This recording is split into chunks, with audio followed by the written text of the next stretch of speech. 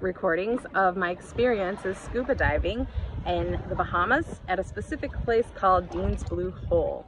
And this video I am going to send it out to my friends who are a part of a 12-step program called Co-Dependency Anonymous. Codependency is where you experience this inability to sort of not inability, but a challenge in connecting with yourself, knowing what you think and feel, and being able to express that, articulate that in the moment to yourself and to other people around you. Codependents often have low self-esteem. They value relationships but struggle in them. They experience times where they deny how they think and feel. They have been traumatized often, and so they try to control situations to prevent anything from happening that could be hurtful, and that control can go too far. And then they also tend to avoid anything that, you know, could be challenging to that codependency. So really complicated concept, not as clear-cut as something like I go to Alcoholics Anonymous because I have a drinking problem. Codependency is a most deeply rooted compulsive behavior, sometimes formed out of, you know, dysfunctional family systems and sometimes not. And my experience is that a lot of people have some level of codependency. And so anyways, to get off of that, I wanted to talk about my experience with my codependency journey and scuba diving. So I am going to turn this camera around so you can see this beautiful place. And you may have heard from other videos that I have come here to work on my PTSD part of my mental health journey, not specifically codependency, but codependency is a part of that journey as well. The trauma and codependency go hand in hand. And so I am working with a dive master here, and he has helped combat veterans find freedom and progress through scuba diving. And there's a lot of research why scuba diving does that for you that I'm not going to get into that with this video. But in my process of learning how to scuba dive, I've had many experiences that have helped me to grow as a codependent, and I'd like to talk about a few of those. This is Dean's Blue Hole in the Bahamas. It is 663 feet down, and by no means have I swum to the depths of it, but it is warm, clear waters on the side and a deep hole down the middle, and there's a long rope that extends to the bottom. I've had many profound experiences here, but I'm going to talk about what relates to codependency very briefly.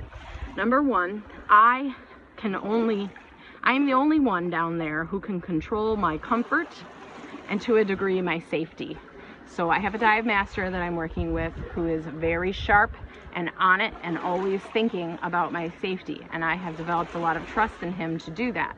But it is me that must speak up if I cannot equalize my ears as we are descending, if I'm having problems with my mask, if I'm feeling cold, if my airflow isn't working, you know, all that stuff is so important to your overall safety in this experience, and I am the one who needs to take ownership of that. And as codependents, we sometimes struggle to be concerned about our own comfort, and in scuba diving you are forced to do so. Number two, I must communicate if I have the slightest issue. This is important because when you're diving with another person, you don't want to be denying anything that you're feeling, you're experiencing, you're thinking about, you're wondering if it's a safety risk. You need to be able to communicate that with the person that you're working with so that they are aware of your situation. Because if something goes awry, they will be better prepared to help you, and vice versa. So there's no room for denial. You need to be open and communicate.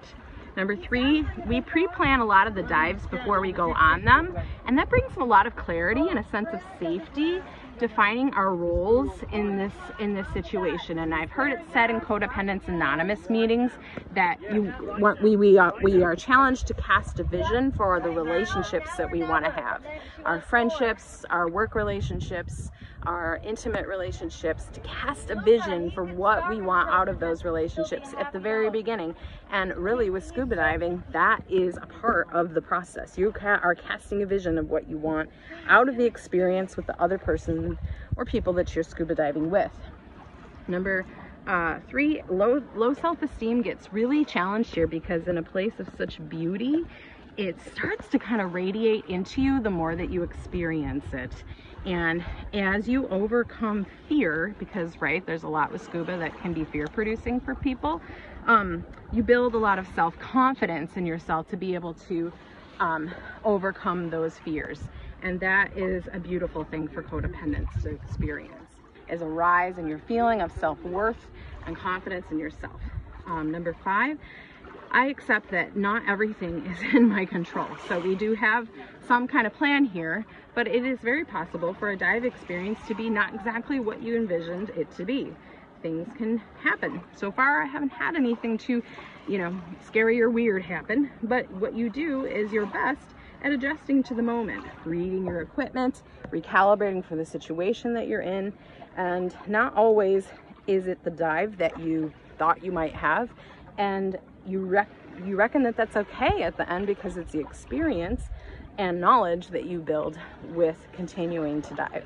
And lastly, the other codependent piece that I want to discuss is that we recognize our fears as scuba divers, and we do not avoid it, but we do challenge it little by little.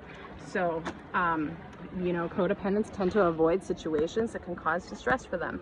Scuba diving has caused distress from the beginning for me, and that has decreased over time, but it's still there to a degree. And I have learned to challenge that little bits at a time, not avoiding it, but also not going full into things that I'm not prepared for. So I just hope that hearing that will inspire other codependents on their journey, offering you hope, and as we inspire hope within each other. A good vacation is always good for anyone, and but a vacation with a sense of adventure that offers meaning to you and growth is 100% better. So I wish all the best to all my friends who are on their journeys with codependency and becoming recovered codependents. Bye-bye.